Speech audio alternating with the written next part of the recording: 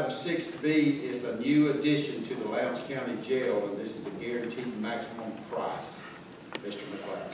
McLeod. Yes, sir. Staff, the architect, and the contractor, or construction manager, have been working on the GMP since the subcontractor bids were received back in March. The project includes constructing a new 60-cell facility that will join the existing medical area at the jail.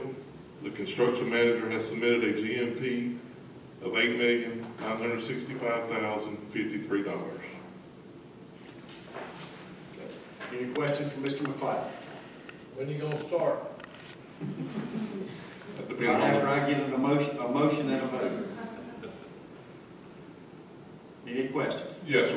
It'll take about 30 to 45 days, if approved, to go through the contractual process and then get started.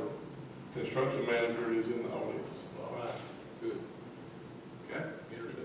Any other questions from Mr. McLeod? Hearing none, gentlemen and ladies, I will entertain a motion. Motion to approve. Can we have a motion to approve? Do I have a second? Second.